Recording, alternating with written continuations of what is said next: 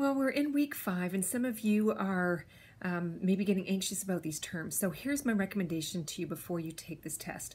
Go over the terms, make sure you can find them, that you understand the concepts, because this is a true and false quiz, and there are going to be some tricks involved in it, and you need to read the questions carefully, make sure you understand the terms so that you can apply all the details to it and determine, is this full statement completely true, or are there some false elements in it, and so I need to choose false instead.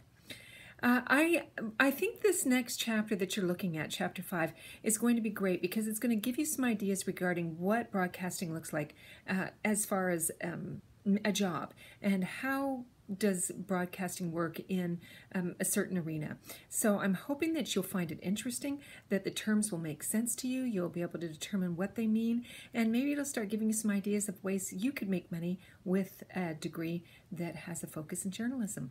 So enjoy, and oh, by the way, that quiz is going to open on Thursday at 7 and it's going to close at midnight, and it's going to be closed. So I suggest you set an alarm, get set up, be ready to have good internet, and take that quiz early in the day rather than waiting till the end of the day.